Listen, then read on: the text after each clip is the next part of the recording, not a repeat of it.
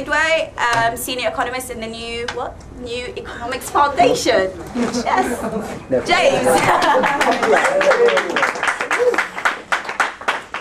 Yes, thank you. Right, so the starting point, I suppose, is the deal struck last week that was supposed to rescue Europe and therefore also the world economy.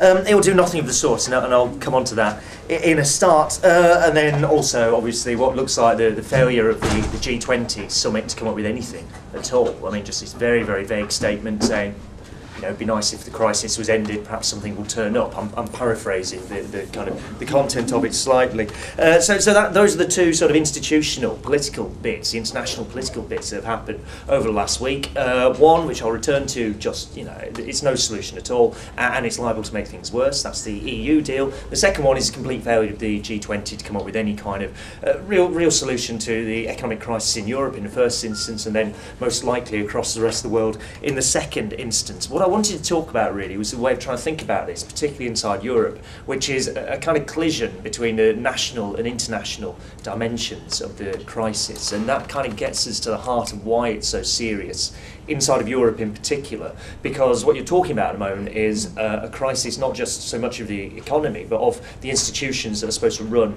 and regulate the economy, in the particular case the euro and then the wider structures of the European Union. And the starting point there, I suppose, is a remark, because this gets us into, you know, what is the EU and why is it there and what are the separate nations of Europe all doing in this thing in the first place, which gets us into a kind of throwaway remark Trotsky made in the 1920s, early 1930s, that Europe resembles nothing so much as a system of cages in an impoverished provincial zoo, with all the kind of animals inside these little cages sort of hungrily looking at each other and wondering if they have the opportunity to kind of get out of their cage and go and like gobble one of the, you know, the slightly more starving lions or whatever down the road, which of course is more or less what happened in Europe in the 1930s. The point here being that the system of cages, the European nation-state system, essentially developed over the few hundred years previously, that had been fixed more or less in place since the 1860s or so, became unable to contain the economies of Europe. The economies of Europe grew beyond the system of cages that they'd all been placed into,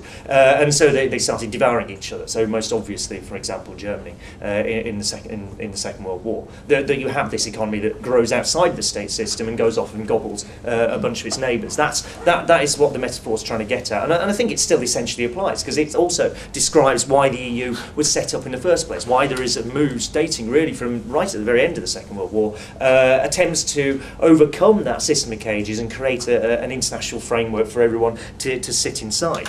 That these, what were by the end of World War II, very, very dilapidated, increasingly disliked institutions, which is the European state system, had to be kind of rescued, as one of the historians of the EU puts it, Alan Millward puts it, that they had to be rescued by the creation of these supranational entities, in particular between France and Germany, which are two countries that essentially been at loggerheads in one form or another for the last 150 years or so, culminating disastrously in obviously the genocidal Second World War. So that's something driving the creation of the EU institutions in the first place. That is why those things are set up. It's an attempt to overcome the restrictions placed on capitalism inside the European state system, and that's for 30 odd years or so. It kind of works. I mean, it sort of fits into a massive expansion of capitalism from the end of the Second World War, really right the way through to the 1970s. Sometimes described in France as the 30 glorious years. Elsewhere, I think Eric Hobsbawm calls it a golden age for capitalism. And if you look at it, it's when the welfare states appear. It's when there's a massive expansion of access to education, universal free education, at least up until 15 or 16 or so for most people, and then also an expansion of higher education beyond that point, very, very substantially so. Full employment right the way across Western Europe, absolutely everywhere. I mean, you could just walk into whatever job you wanted on leaving school, and if you didn't like the job you had, you could pretty much walk out and get another one the following day. Very strong, stable trade unions that are able to push increasingly for high wages, the spread of mass consumption. Essentially, capitalism, as a Tory Prime Minister put it at the time, never had it so good. There hasn't been a point in its history previously where it was able to deliver all these sort of things for a great chunk of its population. And the institutions of Europe and the EU, or became the EU, are a kind of part of that. They're a part of constructing and making the Golden Age function. And then that all suddenly runs into a brick wall. essentially in the 1970s, for reasons we don't need to go into particularly here. But that system falls apart. This growth disappears. The crisis in the 1970s is severe, and it brings an end to this process of growth that the EU institutions, what became the EU institutions, has adapted themselves to and helped foster in a certain sense. Now, the most graphic example of where this process broke down, to take the national level again, is Italy, which had enjoyed what is often described as an economic miracle coming out of the Second World War. I mean, really phenomenal rates of growth, up there with China today, for example, 7 to 10% a year. This country that had otherwise been only really recently created, suddenly enjoying a massive expansion in its economy, going from a backward, mostly agricultural country to being what it is now, which is one of the largest economies in the world, in a relatively short space of time. Italy expands for years and years, decades really, and suddenly hits a brick wall and then basically stagnates forevermore. And that, I think, is roughly the situation it finds itself in now, that this economy that did grow, suddenly the growth disappears, the dynamic that seems to be there disappears, and it runs into a brick wall. Brick Wall in the 1970s produces a response that we've already kind of mentioned earlier. Terry Eagleton touched on it, and I think a few people raising questions also mentioned it, which became known as neoliberalism, which we're familiar with in this country because it's what Margaret Thatcher did, and obviously it's what Pinochet did in Chile and across much of Latin America. It becomes the way that capitalism tries to get out of the crisis of the 1970s. It becomes the thing that, it becomes a set of rules about how you run capitalism. It's the instructions, if you like, for any government thinking, what do we do to get out of this lack of dynamic, this lack of accumulation, this sudden collapsing growth, the rising unemployment? What do we do? The answer comes back, basically liberate capital. Get rid of the rules that surround, in particular, how finance capital operates. Tear up treaties that provide protection at work. These are the kind of instructions. Privatise wherever possible. Take things that the government's running and hand them over to the private sector. The theory here is that by kind of loosening up the constraints on capitalism, it will make it work better. That once it's kind of set free of the sort of restrictions that were put in place during the golden age, during this boom of capitalism, it will grow faster, it will become a more productive, dynamic system, and therefore everybody will be better off. It is an attempt to deal with the crisis of the 1970s by liberalising capitalism, by loosening it up, and by trying to allow capital more freedom to manoeuvre against the claims of labour, against the claims of workers, reducing costs, pushing down wages, allowing bosses to run companies much more freely than they would otherwise be able to do so. Privatisation, liberalisation, allowing financial markets to expand very, very dramatically. Now that starts to take an institutional form inside Europe, because these sets of institutions, the things that became the EU, what was the European Economic Community, what was a series of rules about how countries would trade with each other in particular, start to adopt this neoliberal approach. And it becomes what the EU does as well, because there's an identification that Europe did grow, the countries of Western Europe in particular did grow, did do very well. That period comes to a halt in the 70s, going into the 80s, and then it produces a response. And the response across Europe is to turn the institutions of Europe into institutions that try and force neoliberalism everywhere. And in particular, the creation of the euro and the drafting of the Maastricht Treaty, which paves the way for that, deliberately enshrines a kind of neoliberalism. It says that if you want to be in the euro, you have to also run your economy on neoliberal lines. In particular, it says that there are going to be restrictions on how much you can borrow and spend inside your economy, and at the same time, we're going to liberalise finance right the way across Europe. Now, that's a setup. What happens over the 10 years of the euro's creation and its presence in the world, its use as a single currency, is that it becomes obvious, and certainly by now it's really very obvious, that this setup just doesn't work. It produces inside the European economy not what is hoped for, a massive expansion of production, dynamism in capitalism, all this sort of thing. What it produces instead is a dynamism in the financial sector, which becomes very, very good at producing debt and shuffling debt around and giving debt to people, but no real recovery in real economic activity, no recovery of the dynamic that was there in the 50s, 60s, into the 70s. That doesn't happen. What we get instead is a kind of debt-fueled growth, and it takes a particular form inside Europe of due to the way the euro is set up, due to the differential exchange rates, the rates of exchange that countries have as they enter the eurozone in 1999, leads to very, very severe imbalances inside the euro. Germany able to export into southern Europe buying huge quantities of goods, in particular from Germany, the financial system recycling the surplus that Germany makes back down as debt to southern Europe so they can carry on buying German products. This colossal system of imbalances that opens up, great big surpluses in northern Europe, great big deficits in southern Europe, then runs into the global financial crisis of 2008, at which point it becomes the crisis of the European system. Now, just to be clear about this, there's a lot of talk about Greece is the problem in Europe. It's always Greece's fault. It's like, if only we hadn't allowed Greece into the euro in the first place, none of this would have happened. And you get a whole load of what it's very tempting to call Greek myths about the state of the economy there. That, you know, Greeks are just lazy and profligate, and they've all borrowed far too much, and it's their fault the entire system's gone into crisis. I want to argue quite the opposite case applies, that this is a crisis of the European institutions that has become most severe inside of Greece. And just to be clear about this, Greeks work essentially on average around about the longest hours in Europe. They retire on average at a later year than do Germans, who are always held up as being terribly hard-working and all the rest of it.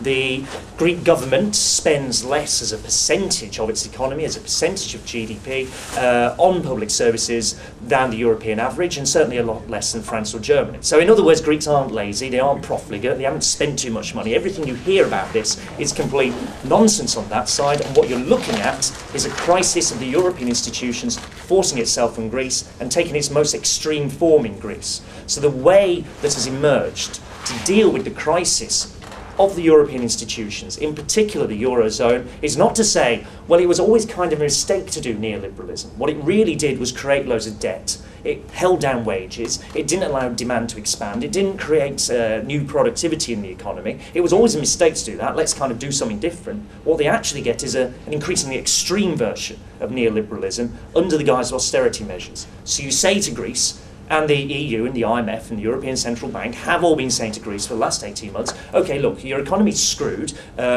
There's no real prospect of it recovering anytime soon, but you still have to make the debt repayments, so we're going to insist that you chop away at what public services you have and make the debt repayments happen. And that's been how Greece has been run. Essentially, I wouldn't say quite run by the IMF, although part of the deal last week was precisely trying to drag it in that direction. How it's been run for the last 18 months or so.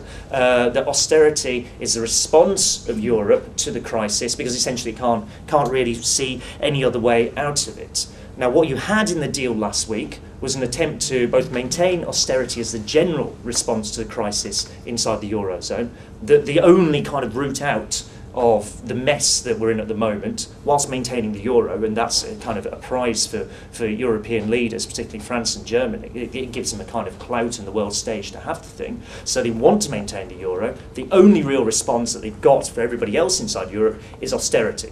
So as far as possible, pushing the costs of the crisis away from the banks, away from the rich, and onto everybody else, onto the rest of society, and saying that we will privilege financial assets, we'll privilege the repayments of debt over actually having schools and hospitals retiring at a reasonable age, paying pensions, paying our own workers. We'll privilege financial assets over real economic activity. That's the response of the Eurozone in general. And that's precisely what becomes enshrined in the deal done last week, which one part of which is a debt write-off for Greece, very generously I suppose. They're saying that Greece can just sort of cancel about half its national debt, on the condition that the IMF then runs the Greek finance ministry, and on the condition that it ties itself into at least a 3-year programme of very, very severe austerity inside that country. Now, this doesn't work for mechanisms that are well known. If you cut spending in a recession, it makes the recession worse. We've known this since the 1930s.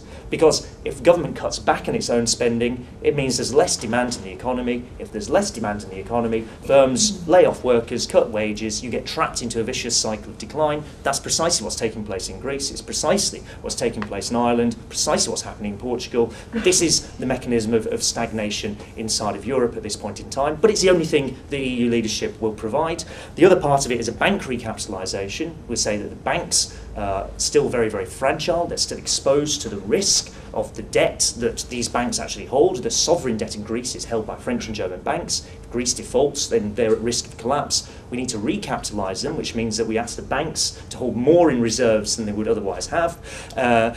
Essentially, because the banks can't raise this money themselves, because who's going to give money to what looks like a really ropey bank? You don't want to do this.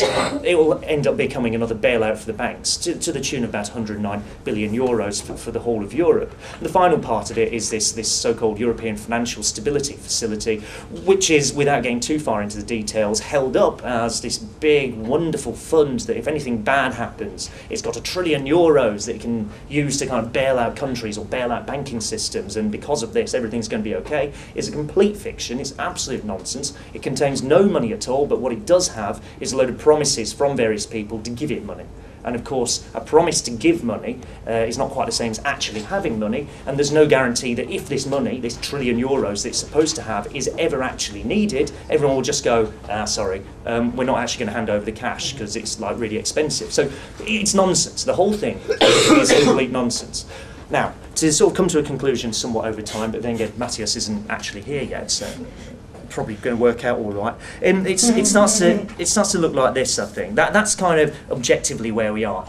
The solution offered by the EU, backed up by the IMF and the European Central Bank, is essentially austerity. It's essentially saying we can't really see a proper way out of this, so we're just going to try, as far as possible, put the costs of it onto the rest of European society.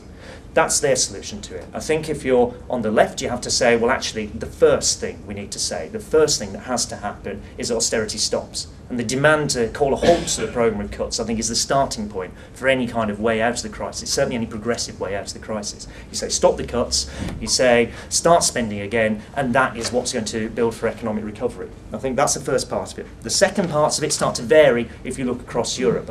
Matthias, if he was here, would be probably able to talk about what's happening in Greece. In the case of Greece, I think it's becoming clear, and I think it's going to happen anyway, that Greece needs to leave the euro. This is absolutely crippling the Greek economy. It's ludicrous for the country to still be trapped inside the single currency like this. It has to leave the euro, and it has to default on its debt. The debt is unpayable for Greece. It has to just write it out. That, I think, is a plan for Greece. For the rest of Europe, it looks slightly different. It looks different if you try and see what are the immediate steps you want out of this. But to finish, look, this is it's not just a severe crisis because the numbers are bad, and you can sort of point at unemployment and say, yes, that's really high. 40% of under 25-year-olds unemployed in Spain, 50% or potentially more actually in Greece, 20% even in this country where things aren't quite so severe yet.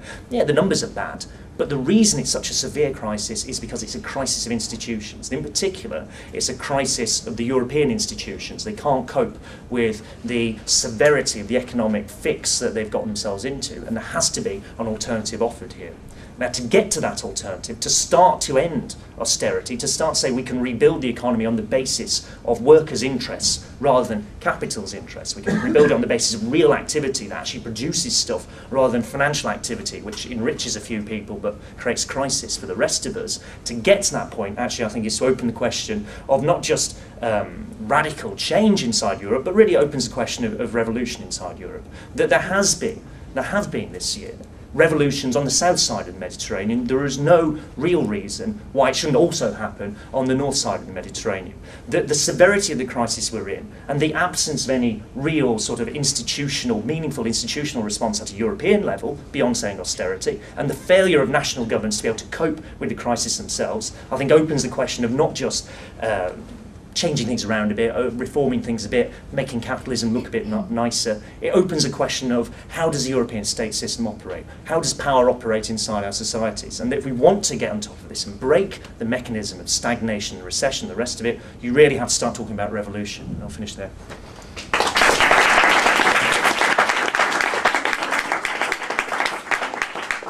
And government has been asked repeatedly to implement austerity measures. The problem is that the Berlusconi government is extremely weak, so it cannot do it because it doesn't have the parliamentary support to implement these measures. This has led to a situation which is what happened yesterday, in which the IMF and the European Union basically has asked to have some inspectors in Italy to basically look after what the government is doing and make sure that actually these austerity measures are implemented. I think this is actually quite a crucial issue because it leads back to what John was saying earlier about the issue of democracy.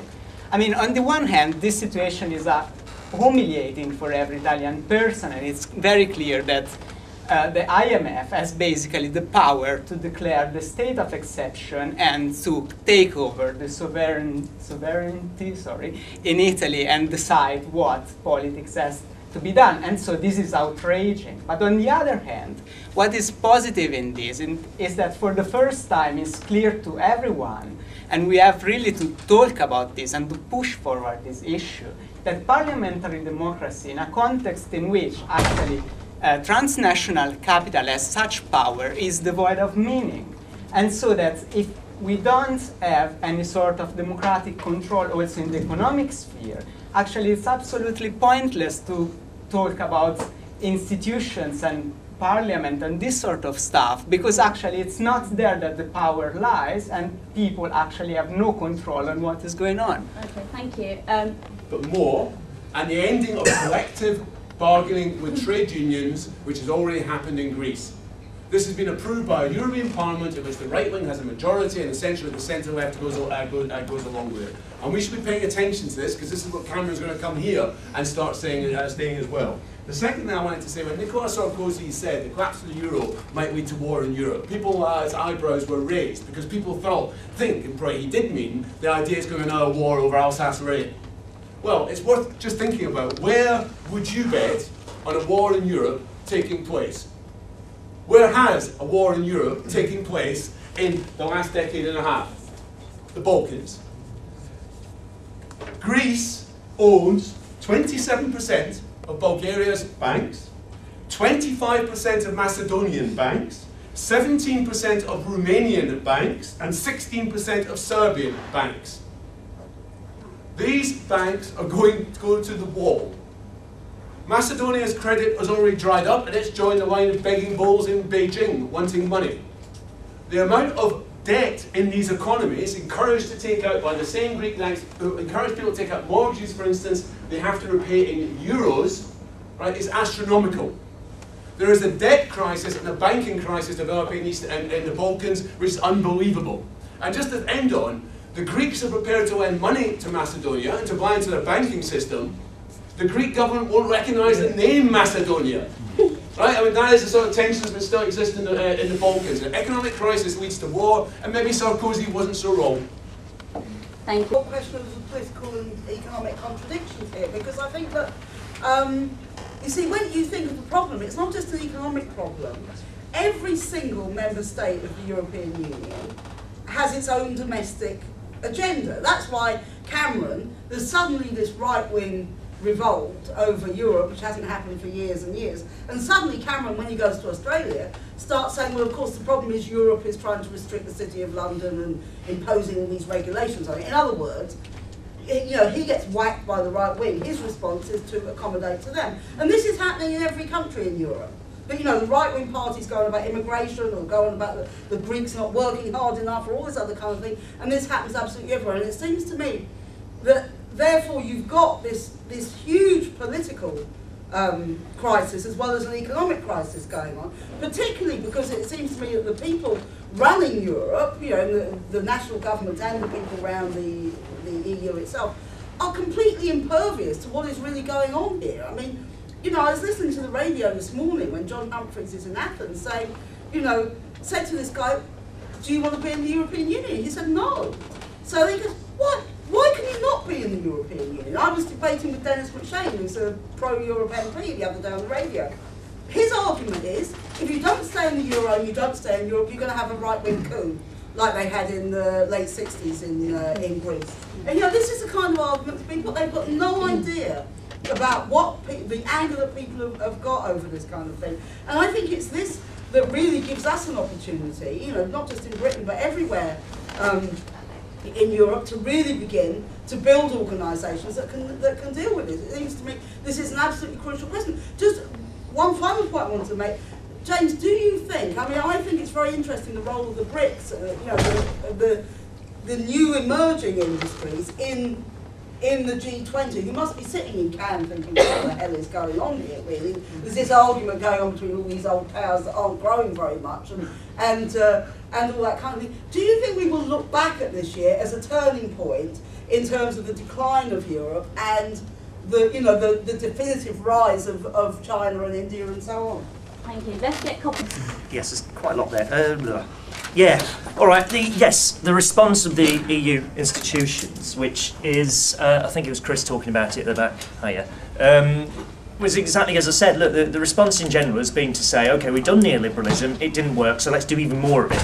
I mean, that's basically what develops as the only possible way that these people can agree here. Part of the issue with that one is, as Lindsay said, it is a bunch of competing states, Europe. It isn't actually some glorious entity called Europe where everyone kind of holds hands and sings and whatnot. This is a bunch of states. Capitalism is organised as competing national states, and these are groups of competing national states who, for a certain period of time, had some interests that coincided. And one of the effects of the crisis drive those interests even further apart. And the only common grounds they can find is we can't touch our banking system, we can't touch our wealthy, but we can sure as hell smash up our own societies instead. And that is part of the reason that you get this drive to austerity. I think it's kind of a it's a lowest common denominator option as far as the European ruling classes are concerned. They just say, just do this because it's easy. We do anything else, it becomes really difficult and awkward. Now, within that, I think it's absolutely right to say that there is this desire to overcome what was an inherent problem inside the euro, in that you had a single European central bank which set monetary policy everywhere, and then you allowed countries a certain room for manoeuvre on their own tax and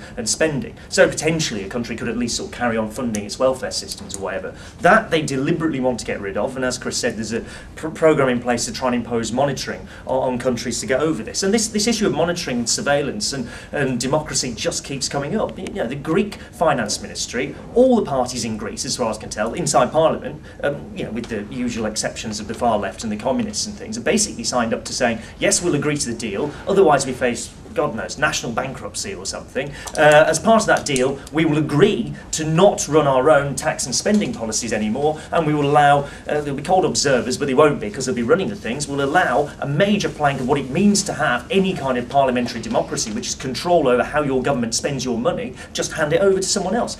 Italy has already signed up to this, apparently to avoid having to go and ask for a loan elsewhere. I mean, it's a ludicrous situation. It's becoming increasingly clear that austerity as such is not compatible with democracy in any sense, because after a while people just get fed up with being told that everything is going to get worse for you forevermore, because that's basically what austerity means in the end.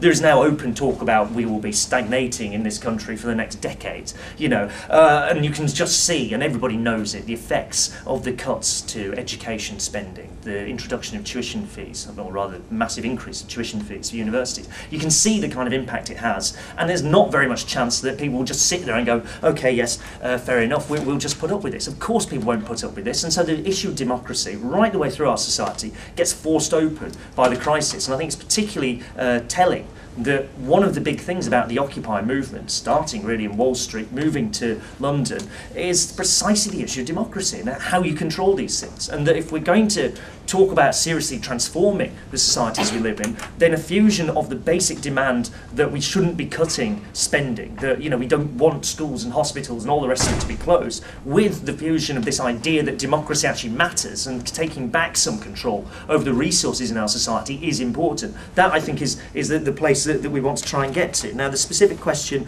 was on why did no one see this coming? Well, I think, the Queen asked this, but the Queen asked this at LSE. Look, she's been reading the wrong... she doesn't read, very much David Harvey, for example. She doesn't read very many Marxist economists, I'd assume, on this basis. Clearly a minority of people who might be identified as economists did kind of see this happening. And you know what, looking back, it's because it's really bloody obvious that this isn't going to work. You can't run anywhere on the basis of continually printing more debt and then trying to stave off the point at which you have to repay the debt. Because that's what's happened in 2008, and that's what we're living through the consequences with now. You can't keep on this kind of trick cycle thing. When Wile E. Coyote runs over the edge of a cliff and there's this moment where he's sort of hanging in midair, running away, and then as soon as he looks down, everything collapses. You can't run an economy on that basis, yes, because at some point you look down and everything collapses, right? So people did see this happening. economy. Now, why did most of the economics profession not see this coming? I'm told this isn't actually very fair to frogs, but there is this expression about boiling frogs. You put a frog in a pan of cold water and gradually turn up the heat, and the frog kind of swims around thinking everything's okay until the pan's boiling, and then of course you've got a cooked frog, right? So, but apparently frogs aren't that stupid. They'll actually leap out of the boiling water at some point. I don't think economists on the whole are as smart as frogs. I think there's an element to which you can see the things building up, and maybe some of the frogs will be going, God, it's actually getting quite warm in here, and then there's a bunch of kind of economist frogs swimming around saying, no, it's meant to be warm. This is a good sign. This is the economic dynamic. This is the dynamism, the economy that you're now feeling. This is all good, and then everyone's cooked at the end of it. I think there's a degree of this. There's quite a sort of a blindness, a willful blindness, an ideological content to economics, which obscures what really ought to be quite obvious features of the economy, quite deliberately so, because it's there in service of a certain group of people at the top of society, and not in service of everyone else, and that kind of blinds people to it. So how do we get out of this? Well, yes, the final bit, because Matteo says his bit to say as well, which is back on the issue of economics and the rest of it. Look, the EU and the rest of it is dull. It's deliberately dull. It's meant to be dull. You're not meant to pay too much attention to what they're doing. It's really boring, really, really insufferably tedious until it turns into the point in which you don't have any identifiable parliamentary democracy anymore, and you do have permanent stagnation, and everything about your society is being ripped up, apparently on the say-so of a group of people, God knows where, that you have no real say over. So it is incredibly important. As far as what we're doing on the left, I think, goes, is that we ought to be quite clear about this, and a lack of clarity has crippled the left across Europe, is that, look, there is no reason to pretend that these sets of institutions that make up the European Union, which have always been essentially enacted above our heads one way or the other, are particularly democratic or favourable for ordinary people. They're just not. And we have to get beyond the point of saying that we would be queuing up with Sarkozy and Angela Merkel to say, well, hang on, we realise there's a problem, but, we can't touch this idea of Europe and this idea of the euro. Actually, I think we should be the other side of that argument and say, look, we're internationalists, but the way to get that internationalism is not on the basis of fake kind of EU internationalism, it's on the basis of real internationalism, a recognition of common interests across borders, and that means the interests, in the end, of the working class and working people, and not the interests of the squabbling little shower that we have at the top of society. Who's a Greek journalist and activist, who will, I'm sure. Okay, I'm just going to make a few points. I stayed up last night because you all watched maybe this dramatic conversation in the Greek Parliament. They finally didn't come up with a solution, so we were all like until 4 in the morning trying to figure out what's going to happen. So I didn't have time to write anything. But I'd like to tell you a few things about the situation in Greece at the moment. The political life in Greece is kind of a roller coaster at the moment, and that's because the systemic forces, what we call the systemic forces, like the main parliamentary parties, the Democrats, the Liberals, and the Social Democrats, cannot find a way out of this dead end. And to my opinion, and the opinion of many in the movement, they're not going to find a way out. And the reason is very simple. It seems that capitalism at the moment doesn't need a legitimizing force.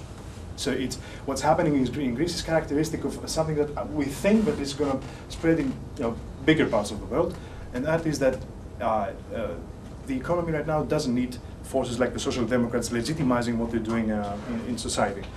So that's the big problem, and that's expressing, of course, strongly in Greece. You know that for the past 2 years, workers, students, like a very broad movement of all social forces is on the streets, and it's trying to overcome this dead end.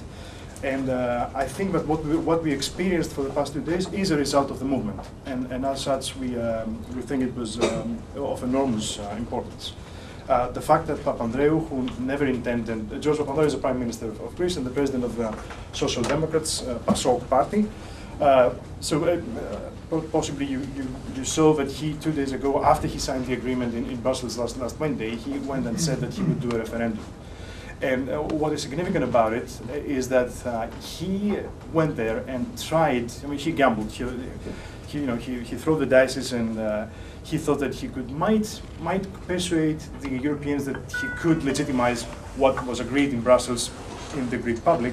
And then he also thought that he could frame the question for the Greeks and make them agree with what is being discussed in Brussels.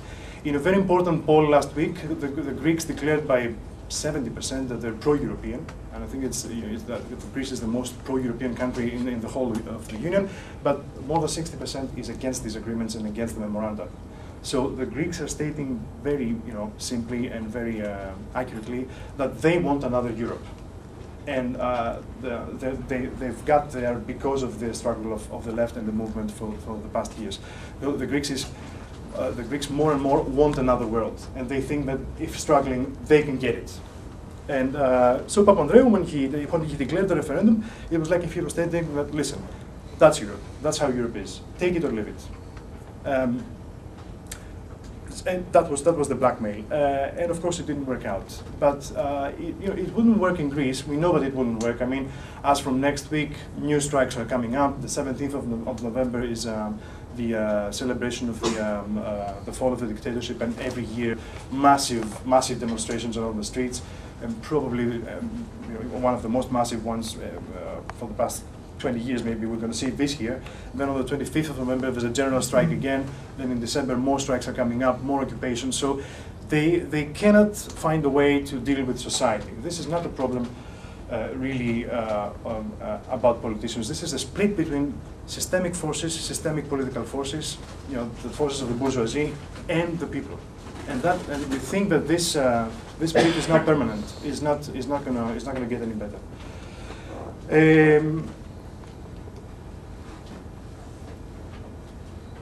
So back to the political field, and I think that's very important. We've watched it happening for the past 10 or 20 years, and it's getting worse and worse, is that social democracy has no meaning anymore in Europe.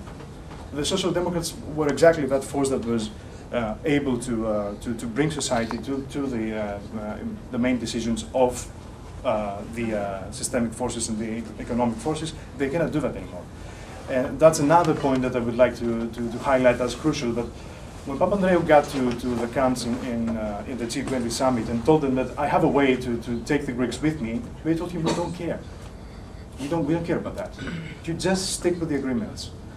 And so that's another thing that we need to keep in mind. I'm not sure what exactly to say more. There's a split of confidence now. There's a huge governance problem in Greece. Now it's spreading to Italy, and I'm pretty sure that it's going to spread throughout all of the European periphery. And that's the problem of governance. The people in government right now, they're trying to restore the confidence of the markets. And while trying to do that, they're creating a problem of confidence with the people. All sorts of scenarios are possible, but the most possible one is that the periphery will either have to somehow accept to become something like a second class in Europe, like a second class of countries in Europe, or it will have to split, and Europe will have to remain a northern, like a Northern European club alliance or something. That's extremely dangerous in the long run for the stability in the continent, and that's why the Greeks are pro-European. The reason is not that. The reason is that being in the southeast and facing all these nationalisms that really are a huge problem in the area, being in Europe is being in a framework, in a context of stability and peace, really. And as far as I'm concerned, as far as I understand, going out of the euro and breaking up Europe is dangerous in that sense. On the other hand, it's pretty clear now that inside Europe it's extremely difficult to form those political dynamics that eventually can lead to that other Europe that the Greeks really desire. And that's because for all sorts of reasons.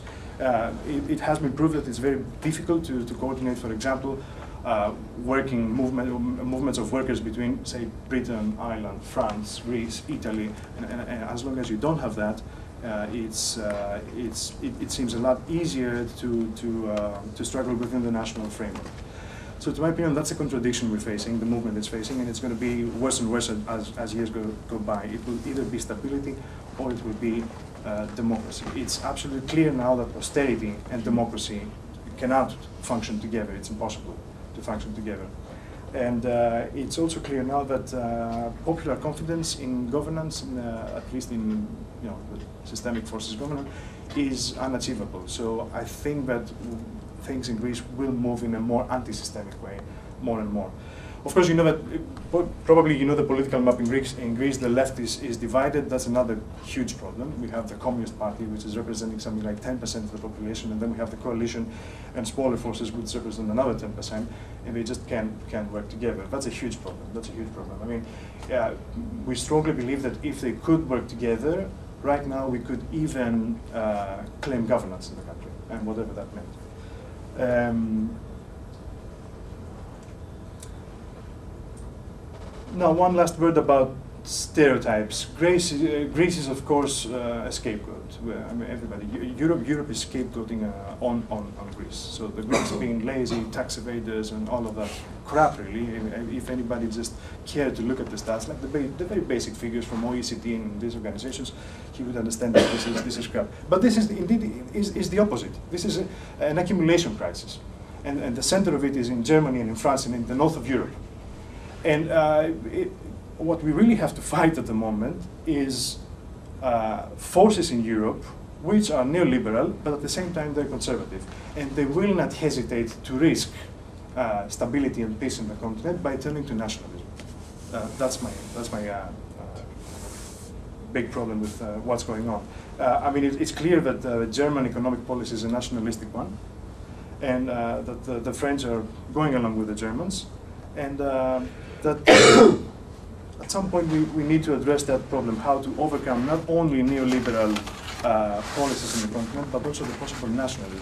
I mean, the system has tools to fight the real division, which is really between labor and capital, all sorts of tools, and they haven't used all of them. So I think that, you know, solidarity, and not only solidarity, but, you know, fighting these choices in this country, here in the UK, and, you know, we've been seeing austerity imposed in the UK, and cuts and more cuts are coming up, and because actually this is a global economic crisis, and it's not going to go. It's going to stay here. So fighting these cuts, and at the same time developing a universalist spirit, as this has been shaped in the Occupy Wall Street movement, and before that in the Indigenous movement, and before that in the Arab Spring. There's a wave of revolution. To my opinion, is extremely important, and it affects straight what's going on in Greece and in every other country. We have to watch Italy, and Italy is now the next big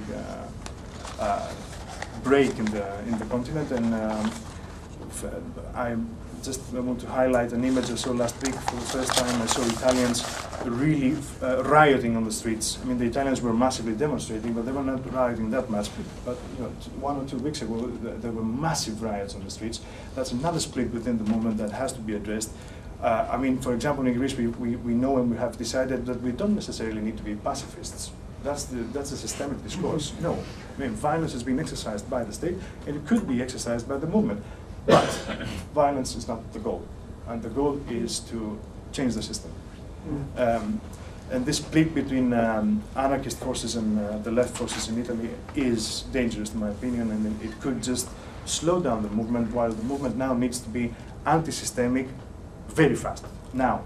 And that's because of this organic crisis, this legitimizing crisis that occurs all over Europe.